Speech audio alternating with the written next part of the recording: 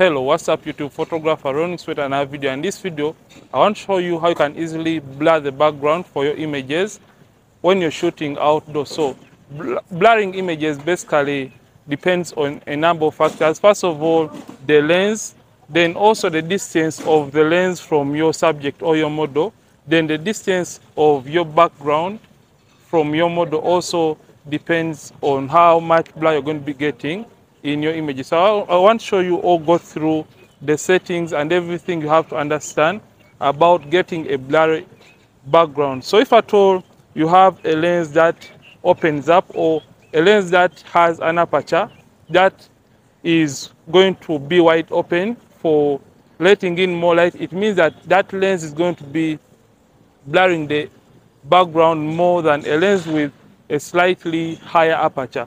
So by higher aperture, I mean if at all your lens is at f4 and you have another lens at f1.4 or f2.8, it means the one with f2.8 or f1.4 is going to be having a more blurry background than the one whose aperture or whose f-stop is at around f4 or f5.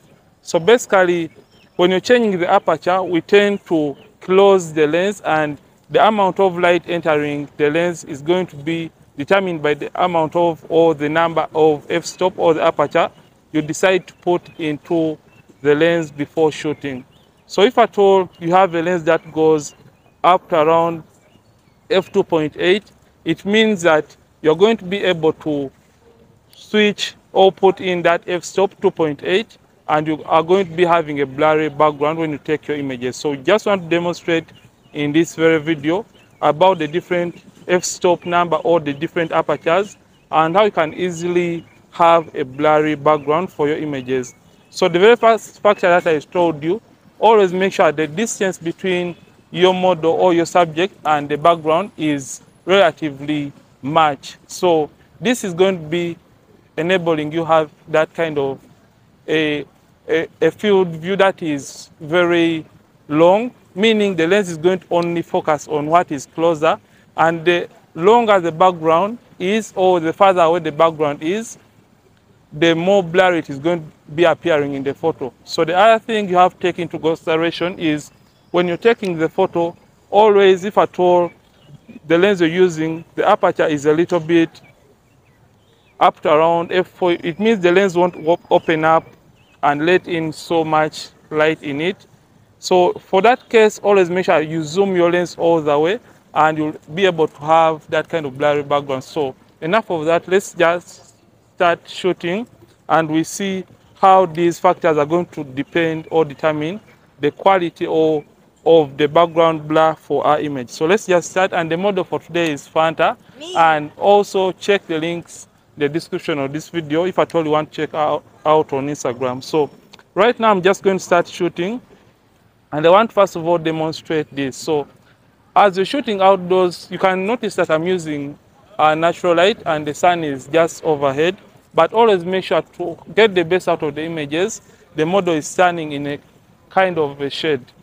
So I'm just going to show you how these factors are going to be determining the amount of blur that we're going to be having, or the bokeh, or some people call it bokeh, that we are going to be with the image. So I'm just going to come and I'm going to turn on the camera and first of all take a photo.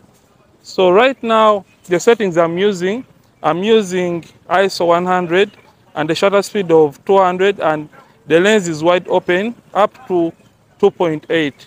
So if at all the image I've just taken is a little bit brighter, so I'll just increase the shutter speed a little and I'll take a second photo right now. So I'll just take another photo here and I'll just be showing you that on the screen. So right now I'm shooting at f2.8, and you can see that I have a blurry background for this very image. So if at all I'm to close the amount of light by taking up the aperture up around f7 or f8, I'm just going to simply reduce on the shutter speed and slightly increase on the ISO. So I want to show you how these factors are going to be changing the amount of blur that we have in the image. You can see right now the background is a little bit getting more in focus, and now the background is a little bit visible in this very image. So if at all I'm to even increase the f-stop number or the aperture to f11, it means I've closed the amount of light entering the lens. And in this case, when you close the aperture to around f11, it means even the background is going to be a little bit more in focus. So I'm just going to increase the ISO because I've closed the lens to allow the camera to have a little bit more light entering. So right now you can see that the background is a little bit more in focus. Then the other thing that you have to take into consideration is the distance. So if at all you want to get a blurry background and you are shooting with a lens that is a little bit, a relatively inexpensive lens rather, that can go up to f5. So what you have to do, you always have to step back and make sure to zoom your lens all the way in. So for that instance, I'm just going to take the ISO down. So for that case, if at all the aperture is all the way to f4 and you take a photo, it means that you always have to zoom all the way in so that you can have that kind of blurry effect. But usually you have to take into consideration the distance between the lens itself and the distance of the model from the background. So if at all the model is closer to the background, it means the amount of blur is going to be, or the background is going to be a little bit in focus if at all she is close or near the background. But if at all she is far away from the background, it means the lens is going to be focusing more on our model and the background is going to be out of focus. So for my case, I'm using a 70-200mm lens. So what I'm going to do, I'm just going to simply take it back to the default, which is f2.8. And with a shutter speed of 1/400th of a second, I'll keep it at 2.8. So if at all you want to get more blur from your lens, make sure if at all I'm closer to her, it means the amount of blur I'm going to get in such an image is going to be more. So if at all I wanted to increase on the amount of blur in the background, I'll simply step forward and zoom all the way in. So with f2.8, I'll take a photo and you can see that the background is going to be very blurry or out of focus. Then if at all maybe I want to take a full photo, I would keep the same settings and I'll just step back a little bit and I'll take another photo and still maintain the amount of blur within the image. So I'll just take another one. So let me have you pause.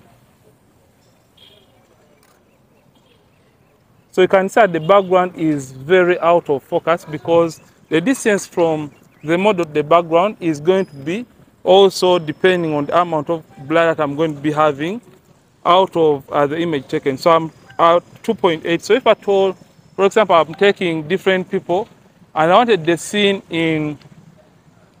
in focus, I'll simply increase the aperture, meaning I'll be closing the amount of light entering. Then I'll simply, since I've closed down the aperture of this camera, I'll simply increase the ISO and take down the shutter speed slightly. So I'll take the same photo from the same distance. And you can notice that now the background is getting to be in focus. Then if I told I wanted to have more of the background in focus, I would simply zoom out and simply take the same photo by coming closer. And you can notice that now the background is visibly in focus. So this is how you can easily blur the background for your images when you're doing outdoor shoots. But what you have to take into consideration, if at all you have a lens that can really open up, wide open, f1.4, 1.8, f2.8, switch the aperture to that amount of f-stop, then make sure that the distance between the lens itself and the distance from the model to the background is very big. So you have a very big distance from the model to the background itself. So that is how you can easily get a blurred background if at all you are using a slightly expensive lens, because lenses that are really expensive are going to enable you to blur the background more than inexpensive lenses. Then if at all you're having an inexpensive lens that has usually an aperture of f4 or f5, it means one thing you have to take into consideration, make sure the model is standing far away from the background. So if at all you have such a lens, make sure that you step all the way behind and you take the photo after zooming all the way in, so that you can have that kind of blurry background. So I just hope you have really understood a thing or two from this video, and if at all you have learned a thing or two from this very video. So let me just do a quick recap. The lower the aperture, the more blurry the background is going to be. So an aperture of f1.4 is going to be creating a blurry or a bokeh that is blurry, or the background is going to be more blurry than an aperture that is around f5 or f4. So basically that is how you can easily use aperture to blur the background if at all you're shooting outdoors. So this is it for today's video, and if at all you have loved this, don't forget to like this video and don't forget to subscribe this channel. If at all you have been watching and you're not subscribed yet to this channel, Ronix from Ronix Photography, and we have been with Fante, and I'll see you in yet another video. And don't forget to keep practicing and also keep creating.